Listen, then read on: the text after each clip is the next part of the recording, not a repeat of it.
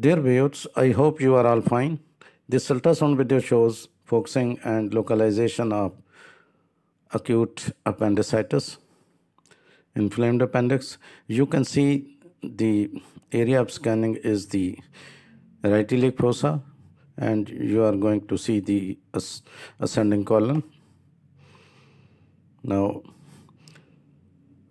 if you scan the ascending colon from upper to lower side and until you reach the cecum,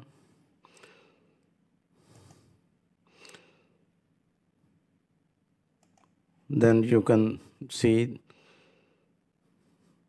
and search for the inflamed appendix. This is the cecum, and now you can see adjacent to the area of the intestine, just adjacent to the cecum, the appendix is visible. Appendicitis is a painful swelling of the appendix. The appendix is a small, thin pouch about 5 to 10 centimeters, that is about 2 to 4 inches long. It is connected to the large intestine where poo forms. Nobody knows exactly what the appendix does, but removing it is not harmful, it is said. Not all people will have the same symptoms, but it is crucial that you see a doctor as quickly as possible. According to Johns Hopkins Medicine, the appendix can rupture as quickly as 48 to 72 hours after the onset of symptoms. Now, the consensus dictates that the main etiology of the appendicitis is obstruction secondary to fecalith formation within the lumen of the appendix in adults. Other uncommon causes may include parasites, undigested plants or fruit, residues, trauma, and foreign bodies. Now, fecalith is a hard, stony mass of feces in the intestinal tract. A fecalith can obstruct the appendix, leading to appendicitis. Now you can see the whole length of the appendix, transverse view of the appendix.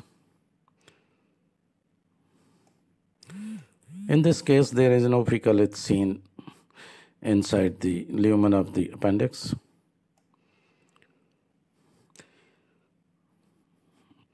An appendiculith is a calcified deposit within the appendix.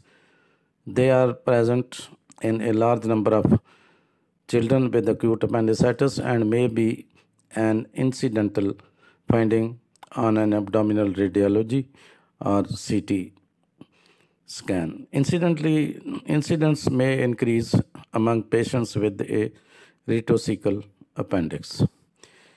Now, by using the high frequency probe, that is high power linear probe, you can see a tubular structure in the right iliac fossa surrounded by a hypoechoic rim. It is the transverse view.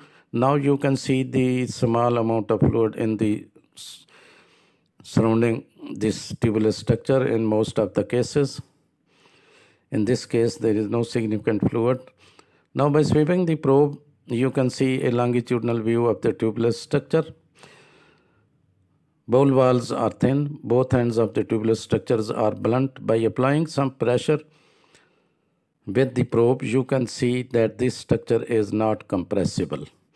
It doesn't collapse. A significant mucus and debris are seen in the interior of the inflamed appendix, but no fecalith is seen. In this case, you may find fecalith in some other cases. This area is extremely tender with the patient experiencing intense pain.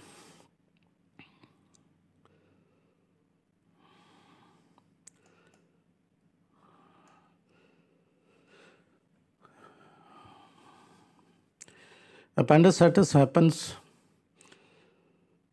when the inside of the appendix is blocked. Appendicitis may be caused by various infections such as viruses, bacteria, or parasites in the digestive tract, or it may happen when tube that joins the large intestine and appendix is blocked or trapped by stools. Most of the patient